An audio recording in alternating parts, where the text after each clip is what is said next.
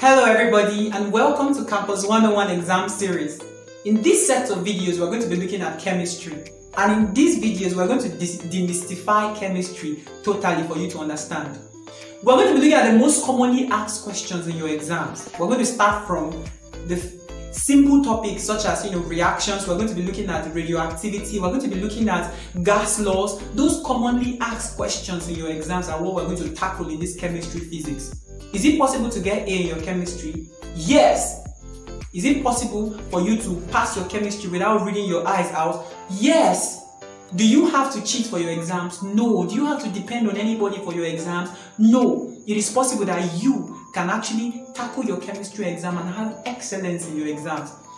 Follow me through this series as we look through these topics in details and how we're able to, answer these commonly asked questions in your exam. Don't stop halfway. Follow the video to the end and I promise you, at the end of the day, you'll be smiling because chemistry will be made simple.